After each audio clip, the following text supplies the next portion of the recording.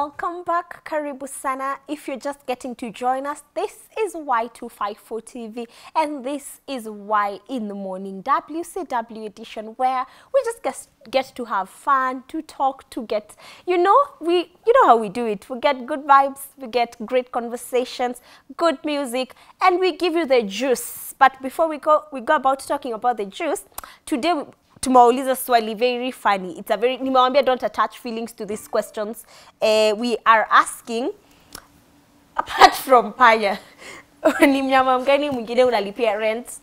Which other animal are you paying rent for? And before we start that discussion, because I'm not alone, we're going to be doing that discussion. Let me just read a few comments that say, that are having me laughing here. There's someone saying, good morning, tuned in live from Taveta, Leselia City, apart from Panya, nalipia lizard rent. Where? Okay, good morning, Africa. Good morning to you. Good morning, mwingine amesema paka. Someone is saying paka. Okay. Mosquito and bed bugs. Okay. Mende adi unamnunulia chakula. Hey, that one got me in stitches when I saw it. But that's just part of the many conversations or the many feedbacks that we're getting from you. In case you're just getting to see this, go on your social media handle at Y254 channel, at Facebook, Instagram, and Twitter. Tell us, ni kamnyama kagani yako kenye unalipia rent? And in the same spirit, we are talking about domestic sanity. And I'm not alone to discuss that. I have wonderful women we are going to have a great conversation with. And I just want them to introduce yourself. Karibuni Sana, thank you for making time. Thank you. I'd want you to introduce yourself. Just tell us something about yourself. So basically, where do I start from? You're looking at me in that serious face. No, and I know, look at me like that serious face. Now that you've given me that serious look, yeah, let's start where. Okay, I'm Aim. My name is Aim, and I'm a journalist. Oh, you're welcome. Thank you. Okay, my name is Lucy Jerry.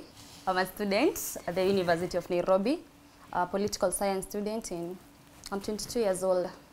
Oh, nice. You both have houses, right? Yes. Ngwachini nianze tu na hiyo swali kabla we talk about domestic sanity. Ni kamnyama kagani unalipia rent apart from panya? Na mende. Of course, panya na mende. Ni kamnyama kagani unalipia rent? Occasionally my sister comes to stay with me. For free. Wow, was your sister just called kamnyama? Parasite. That sister needs to see this. Ameitwa kamnyama. Yeah, and obviously the normal mosquitoes. Yeah, you know, sometimes I always feel guilty about killing the mosquitoes, especially that they are female. They are Anopheles mosquitoes. Kwa nini? Women empowerment. Why? Yeah, so kwanza vile kakikustinka na kwanga uchungu. Na kelele. Alafu kanaacha na marks. Alafu unasikia unajifunika. Yes. Ni kamnyama kagani unalipia rent? Mosquitoes only. Hapo kwa mende siko. Ala kwa mende hauko? Siko. But let me tell you. Do you, even when you talk about domestic sanity, do you feel like kukona these what do you call it, stigmatization that comes with having some of these animals in your house? Yeah. Personally, some of those parasites in the house, they are usually associated with uncleanness.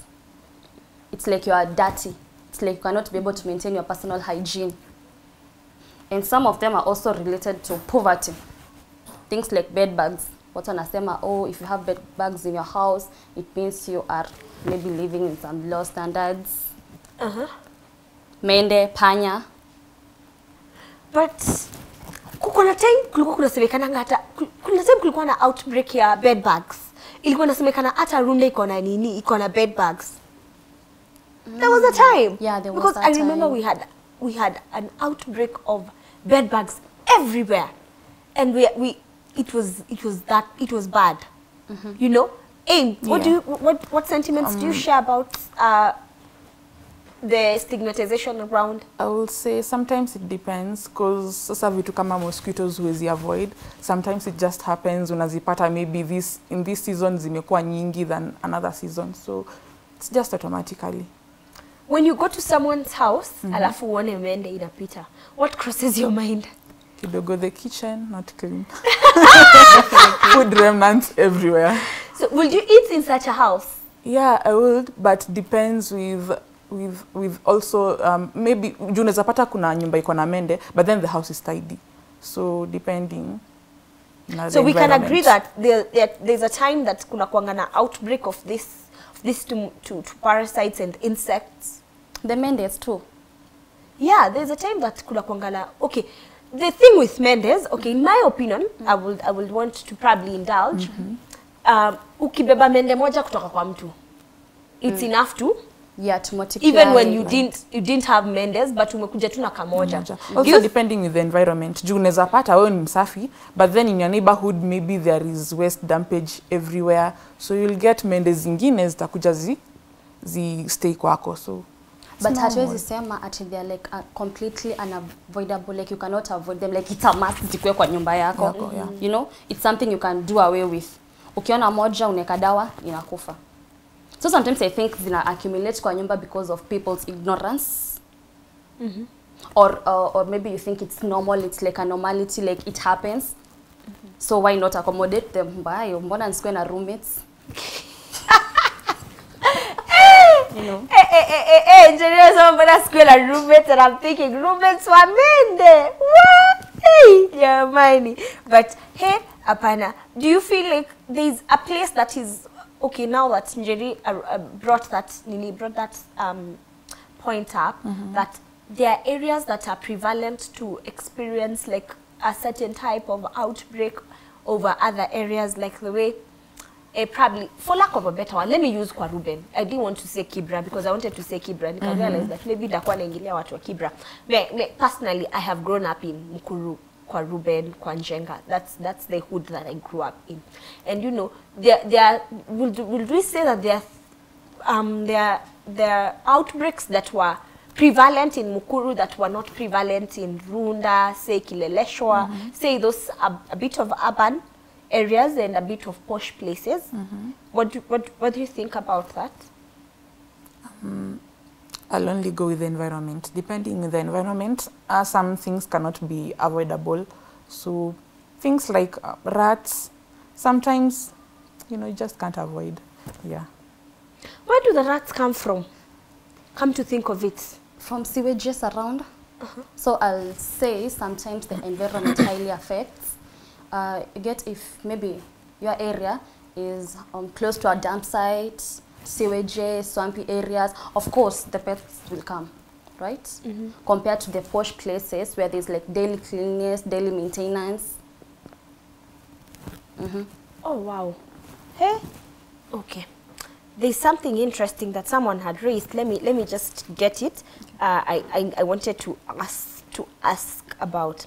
Someone said that I'm just checking down from those things that were noted as I was going through social media. Someone said that a man's house, ukienda kwa nyumba mwanaume haukosangi hizo vitu zote. And I'm like, it's true. Wanaume mmeonea ama ni ukweli? Mtuambie which one. But do you feel like that comment was justifiable, that juu mtu amesema ati hizo vitu zinapatikananga kwa nyumba za wanaume? Not only wanaume, even some ladies are so dirty. So it's in both ways, it's in both scenarios. But sasa, I think men tend to be clumsy. So ndio maybe sometimes unaweza pata wako na mende, kuna vitu kama panya, juu maybe nguo ziko hapa, ziko pale. Yeah. Would you date a man that has those things in his house? I wouldn't, never. Ay! How even? Hey! Wanaume mmekataliwa huku nje. Kama uko na hizo vitu wamesema they wouldn't. Ay, why? See, you'd help him clean, you tell him, you know, you put his life together. I think before dating, you date someone you're compatible with, someone who's clean. So hakuna haja mimi niende, I'm not her mother, I'm not his mother. So hakuna haja mimi niende kwake nimcleanie na yeye akuji kwangu anicleanie. So you better all be clean. Okay, well, personally, I feel like you cannot teach a person about personal hygiene, you know? We all grew up differently. So I think from a young age, kila mtu alikuwa anafunzwa kwao, you're supposed to live like this, you're supposed to live like this, and we grow up knowing that that's the same way to live, sindio? So when you meet with a person and you decide to date, na huyo mtu maybe aliambiwa it's not a must to take a shower every day, it's okay to live with Mendez in your house, you cannot correct that person. Jamani. But wacha nisiwaambie hivyo, hata mimi najua you're dirty. Yes sir. Mimi kwanza kuna watu sikulangi kwao. Siku ubaya. Sina ubaya na wewe. Lakini when I come to your house, I just look at you. Nakanga tu.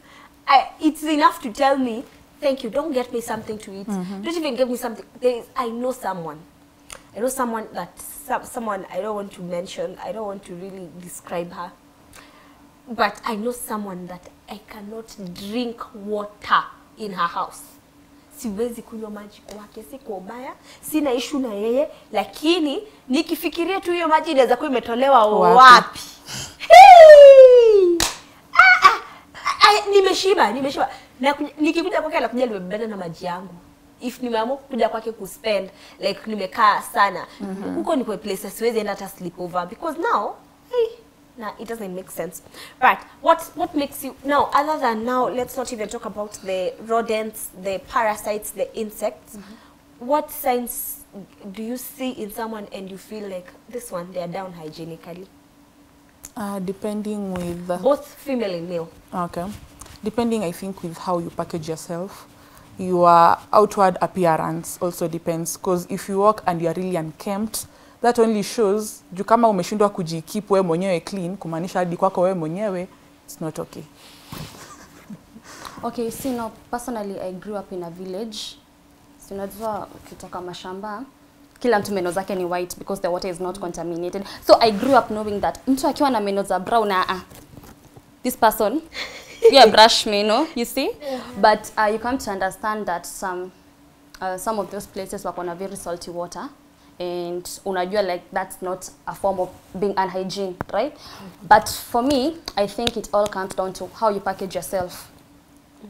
How often do you take a shower? How often do you brush your teeth? How often do you like change your hair for women? I had a friend in campus. The woman, the lady ungepatana na yeye huku nje, amepiga luku. She looks nice, she smells nice, everything about her. But her house is terrible. Go to her house. Mimi nilikuwa naendanga kama nimebeba food. Like I would literally, and now the good thing is that we were very close, so I would tell her. I wouldn't shy away from telling her, mi siwezi kula kwako, hizi vyombo sijui uliosha last lini. So nikikuja nakuja na chipo zangu, nimebebana nazo zimepakiwa. So unless I get to her house, and now I decide to clean up the entire place, so that I am able to use things that I know nimefanya nini? You have cleaned. Nime-clean mimi mwenyewe. But now, there's this category of people you meet out here. They look nice. Like now me look. Ukiniangalia huwezi sema I'm disorganized. But now ukikuja kwangu, you find terrible results. Because so I'm thinking, it doesn't just narrow down to how someone looks, right? Yeah. Appearance? Because now, if you look at me right now, I look okay. You look okay. You look fine. I can't say umeacha vyombo kwa sink haujaosha 1 week. I can't say umeacha bed hauja spread. I can't say umeacha umetata everywhere, like umeacha viatu umerusha everywhere, you know. Your clothes are welcoming us kwa mlango. I can't say that. But no, it might be that you might look at me and do you think that there are people who camouflage? Yeah, there are people who do that. But then I've never really understood why, because you know, kama unajua mtu ni mchafu, utajua tu from her outward appearance. But then unapata kuna mwingine ni msafi sana, but ukijaribu tu kwenda kwake hivi, kwanza unakaribishwa na vyombo. Hapo nje kuna bin, haijawahi emptiwa. So you know, some things they just piss you off, but you know, it's life. I don't think they are camouflaging. I just think sometimes we are lazy in some sectors, yeah? So unapata those people who grew up with house helps, wanajua tu kupiga luku, to take care of themselves, but everything else, they're not down for it. Yeah? So unaweza pata mtu yeye ni msafi, anapenda usafi lakini hana nguvu. But kama unapenda usafi lazima uwe na nguvu. Unaweza pata mwingine pia ni msafi but hajaoga hiyo asubuhi. Aliamka tu, akapiga passport na kavaa na kajispray na ametoka. Okay, mimi nasemaje, ikifika mambo za hygiene ya nyumba, then you have to know yourself.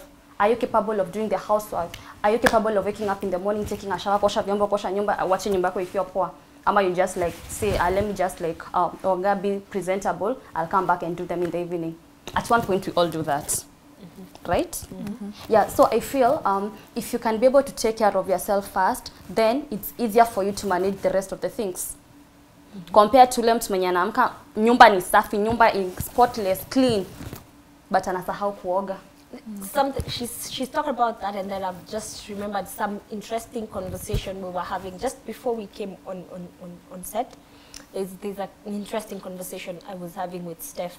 And you know, do you look at someone and you're like, whether you can't maintain a house or you can't maintain a house from the way they look? Like ukiangalia mtu uone hey msichana ameka kama mimi sasa with this long nails, someone would look at me and be like, hey you can't maintain a house. I think sometimes you'll notice, sometimes you wouldn't, depending with the small nitty-gritties that you notice. Unaweza pata sometimes mtu outward appearance yake tu inakaa vizuri, but the moment unamwambia atoe viatu azieke kando abaki tu venye yako miguu. My God, run away. So it depends. Because she said, the reason nimeuliza hiyo swali ni venye ameisema, the way she said that, there are people who grew up with health. They know how to take care of me, but I don't know how to take care of how. But it doesn't really matter, because kama unajua maybe to take care of your house is a problem, washing is a problem, you can always hire someone to wash for you, do your house chores maybe a week. Hizo zinju kama seme kuosha utensils asubuhi, hiyo si kazi ngumu. But then ukizipile up, maybe unaweza tafuta mtu akuja kusaidia uoshe, you know. So it's okay that you can get someone to help you around. Yeah. Okay, kwanza on what you had asked before, I think kuna a lot of stereotyping outside here, especially when, you know, a girl looks nice. People automatically assume, huyu hakuna kitu anaweza fanya. This girl cannot wash utensils, she cannot clean, she cannot do blah blah blah blah. Sometimes it's true, but most of the times it's a lie. Yeah? So I think we should not be fast to judge by your outside appearance. And about employing somebody to do your house chores for you, totally okay for me. Mimi kwanza, mimi nikifua mgongo, nikiamka hapa. Why you and I both? Why? Unamkanga hapo unasikia. Hey, you're like, my back is. Yeah. So somebody will automatically assume maybe I'm lazy, maybe I'm dirty, but no. I'll wash my clothes, yes, but somebody else will do it for me. You know, same thing. The clothes are clean. Yeah. I get it. What do you think? Yeah, it's still perfectly fine. Either you do it yourself or you look for someone to do it for you, well and good. But personal hygiene, it's important. So, would you help a man improve his hygiene? I wouldn't. I would look for someone who's already clean enough. Because, you know, you're not rehab for badly raised man. I'm not.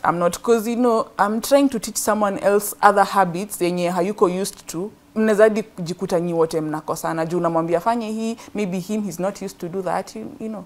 Yeah, so there is no need to do that. Okay, well, personally, I would help a man to improve his personal hygiene, because sometimes unapata a person he doesn't have the awareness that he's actually dirty, right? So when it comes to things like maybe brushing your teeth, maybe a man, a regular man, are used to brushing in the morning, but where maybe untaka brush at least twice a day. So you just find a comfortable way of telling him, or maybe you start doing the routine together.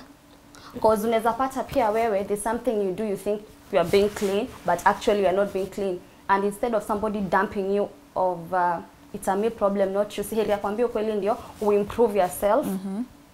Not only for him, but also for the future. Right? Okay. Yeah. What? Hey, Mimi, I have. Oh. Yeah, I have. The things Mapenzi can make you do. It's the energy for you. I can. Maybe let me tell you. I'm not supposed to say this on air because my mother will come for my head. But because it has come, let me just share. There's this guy. I will probably, every time I will pass by his house, it's always unkempt, it's dirty, he was just disorganized in nature. Personally, I am not the neatest of neatest wale wa OCD, but I love a few things organized. I can't stay in a disorganized space. So unaingia kwake unapatana sijui na nini, aliingia sitting room even feel irritated. So, exactly, thank you. I feel irritated because I enter the kitchen and the first thing I meet is a pile of dishes, you know, and I realized that actually this guy has a problem with being organized. So I will come. I did it a few times. Maybe I would come clean up, help him clean up everywhere. Natoka, the entire place is sparkling clean. The next time I come, I find the situation I found before. So I started telling him, no, you know what? When you remove your clothes, put them in the bin. Don't go throwing them. Don't remove your clothes from the door. Remove your clothes ukifika bedroom. So ukifika toa, rusha wapi? Rusha kwa bucket. When you drink something, like when you have a meal or something, rinse your cup, especially when it's tea. Just come to the sink, rinse it, put it back. You won't have a lot of piling. And I think with time, I'll cut up. So I'm thinking it's what you can and can't do, but if you don't have the grace to help someone improve, don't force. Yeah. I also think doing something for a man wanakuzoea vibaya sana. Exactly. I was waiting for that comment. You'll do the one time you'll do it, the second time you'll do it, the third time you'll do it, then the fourth time they'll be like, si amezoea kukuja, acha akuja amfanyie. Okay, yeah, I think the best way to go around that is unakuja unapata the house is disorganized, socks wapi, clean it with him. Acha pia yakwe involved in that process, right? Aspate umefanya. Juu ukifanya ameshazoea. It's vacation for your boy. Hey. Ati ukifanya, it's vacation for your maybe Ebu ask me about it. Nishapia mtu vacation ya whole sijui what. Hata sitaki kusema ilikuwa for how long. Okay. Because watu wengine pa wanaweza ningoa kichwa. But apart the dynamics of being clean and neat is just different. Now, let's take this discussion to the point here, the aged. You know, the aged, our grandparents. Yeah. How do we help those people? I think sometimes you can hire a nanny or someone to take care of them, because unapata pia sisi, we are so busy, but you don't have the time to go attend to your parents, ama maybe wanaishi mbali. So you can either choose to opt to have someone to do it for them, ama uwalete uishi na wao. Juu kama unajua tuseme utakuwa unatoka job 5, by 5 to all that period, so unajua utakuwa sasa unashughulika hapa na pale. Yeah. Mimi niko na swali. The stench we get from, the smell we get from their houses, inakuanga ikitoka wapi? Their houses or their body or something, I don't know, inatokanga wapi? I think it's their body, because sometimes unaweza pata maybe she's sick. Maybe unapata kuna maybe some bodily discharge zenye anaimit na hakuna maybe mtu wa ku change the sheets ama something else. So unapata over and over, na pia yeye unajua hana energy ya kujisaidia. So unapata over and over inazidi accumulate. So in the long run unapata tu the whole house inanuka the same thing. Okay, I would say you see, for a baby akona that smell. I think almost all the babies, they smell almost the same depending na hygiene. But mtoto akioshwa kuna vile, si ndio? Also you, also me, kila mtu anakuaga na that natural scent, right? Sometimes tunapata kuna mwenye akona the bad odor, not because they're not taking a shower, but because maybe they have poor dieting. So when it comes to the old, apart from not them maybe taking a shower regularly, they are also aging. So it's kind of natural, because ni kama hata washosho wote wananuka the same. Okay, no offense. Thank you. That's what I wanted. Ni kama wananukanga this. Siko ubaya. But there's a way they smell. Sijui wananukanga uzee. But I think Guys, I'm sorry. That I will strike. I am a godfather. And I know the smell. And that same smell, you will get it from another shoshu. Yeah, but you see, no matter how you go and clean their house and clean and wash clothes, like they'll still like emit that smell. And I think we should like embrace it. Maybe that's how old age is supposed to smell. Wow, Jesus. Apana hiyo uzaisi to smell hivyo. Guy. Yeah. You know, sometimes I look at this old women shows or something, and I imagine venye tunaambiangwa she was once a girl like you, and I can't see it. I can't see the girl. I'm trying to see it, but for some reason it doesn't come. But anyway, speaking of bathing frequencies, how many times should someone take a bath for them to know that hey, uko msafi? I think once a day is nice, but you can maybe adjust to twice. Yeah, but once a day, it's okay. Okay, well, personally I think twice, at least in the morning and in the evening after umemaliza shughuli zako, especially for ladies. I've met someone. Don't ask me nilijulia wapi. It's a she, and of course, if you studied in a boarding school, our boarding schools, public ones, zenye mnaoganga nyinyi wote kwa bafu moja, mmesimama hapo nje nyinyi wote, so mnaonana. There's this girl who would shower, amejipaka sabuni, amejimwagilia maji, pick sabuni again, shower again, jimwagilia maji, and then do it at that time. And I would be like, why? Why? And she was like, even ndio mtu amekuwa msafi. And I'm like, are you being extreme though? Sisi wengine tunajipakanga tu hivi hata ikuwe imeshika ijashika. My best friend in high school alikuwa na oga akianzia miguu Akipanda juu. Huyo na yeye amezidi. Akipanda juu, and I used to feel like it's insane, like it's madness. How can you anza miguu kipanda, right? And nakuja kuona it all comes down to ulifunzwa kuoga aje. Mimi nilifunzwa unaanzia mikono. But it also depends. Unaweza funzwa unaanzia uso, but then the moment unajimwagilia hivi imagine una feel so heri wanze na miguu ukipanda juu mwili itakuwa imeaja.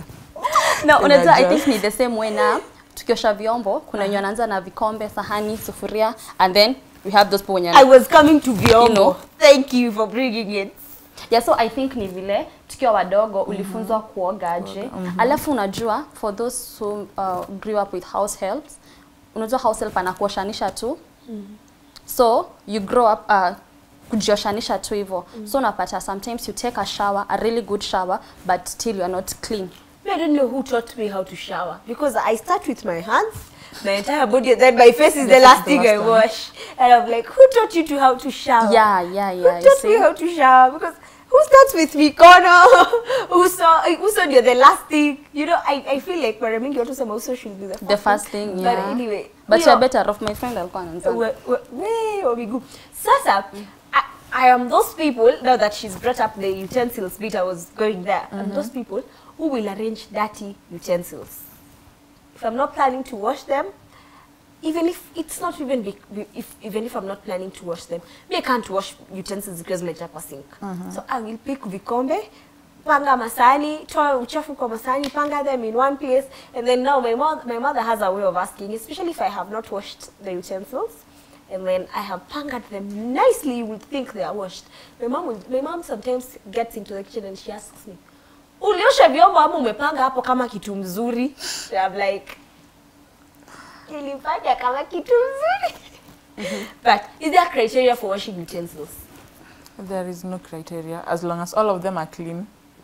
So watu ukianza na sufuria? I don't. Ukianza na sufuria ina feel ni kama uyuko sawa. Unajua kuna wenye huanza na sufuria but then wanaosha sufuria zote, then hiyo maji wanamwaga, then wanarudi kwa the rest of the utensils. Okay, I don't know, it kind of sounds like mtu ni psychopath. How do you even start with sufurias? Vikombe ziko hapo. I think when I was growing up, because sufurias take most of the energy. Who told us that we should start na vikombe? My mom used to say unaanza na vikombe because hazina mafuta. Okay. So vikombe, like unaanza na the at least clean. Okay, dirtiest. Na kuna wenye usema wanaanza na sufuria juu watasugua sana, it takes most of their efforts. So unapata wanaanza na hizo. Hata mimi hiyo ndio kitu inaweza fanya nianze na sufuria. Mimi nasikianga kusugua sufuria, umesugua. So sometimes naona acha kwanza nisugua, alafu nikimaliza si ati nazisugua nizirinse, nasugua zote tena like a packing. Naanza kuosha vyombo. So nitazifanya nini? Nitazirinse nikifanya nini? Nikimaliza vyombo zote. Hata unagi tunasemaga vyombo na sufuria, it's like the utensils, sufurias is like they're not part of the utensils in a way, right? Yeah, but I don't know. I think either way bora zingare. Zingare, yeah. Sindio? Yeah. How many times should someone wash their kitchen? Depends on how many times you're using your kitchen. Right? Yeah. Exactly.